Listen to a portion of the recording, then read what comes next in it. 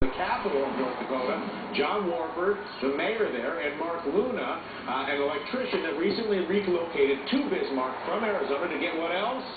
A job, man. Mr. Mayor, give us a sense of how long has this been going on, and just how robust is it, and is it just in Bismarck? Is it throughout the whole state? Give us a little size and scope. Well, Dylan, thanks for having us on. We have and are so proud of the 2.5% unemployment. It's been going on actually since 2002 when I was first elected. We've created 10,200 jobs here in the Bismarck metro area. That's a 17% increase since that time. Not only is it an increase in the number of jobs, but the quality of jobs and the income that our citizens have.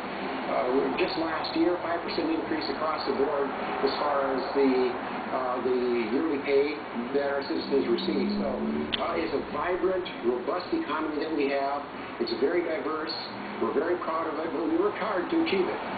Mark, you moved from Arizona to North Dakota. We're going to get into the weather change in a second. But before we get to that part of it, let's talk about the change in work. How have you found the labor market for you as a professional in North Dakota compared to what you were facing back in Arizona?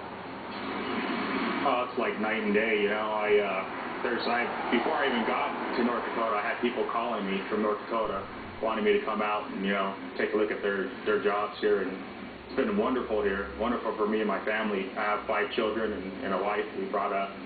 So work here is there's a lot of it. Can't say enough about it. And how is the adaptation from the Arizona lifestyle, which I had to imagine included a certain amount of air conditioning in the car and in the house, to the North Dakota lifestyle, which I imagine involves a certain amount of home heating? Well, weather, you know, the weather ain't too bad. You know, 30 below to 115 ain't too bad. So, well, we have no AC here. We have nothing but heaters.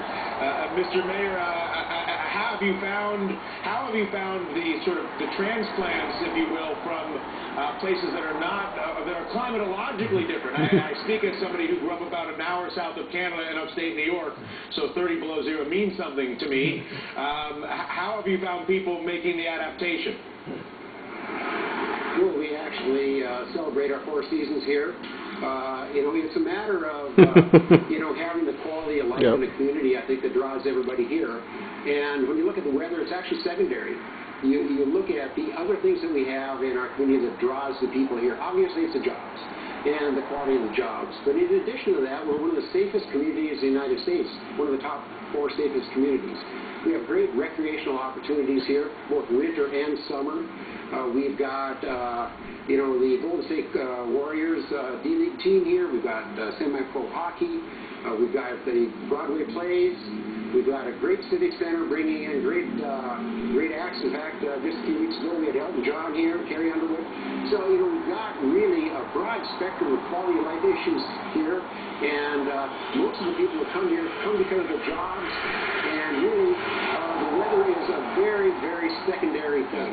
Mark, what would you say to someone in America today, and there's no shortage of someones in America today, who are looking for work, have been looking for work, are anxious to be productive, to realize their potential, to have meaning in their days and the way that they spend them, provide for their families, all those things that are so critical about human beings and work.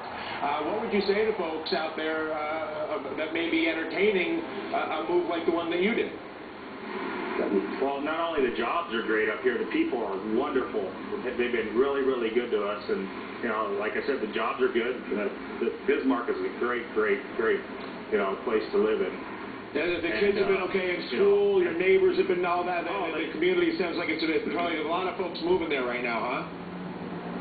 Let's just say I could leave my car on and walk in a Walmart, you know, come back, my car would be there still. In Arizona, you couldn't do that. So I just tell you, we have great people here. You know, like you said, a lot of jobs, a lot of jobs. But the people are great here. Really, really good people. And Mr. Mayor, what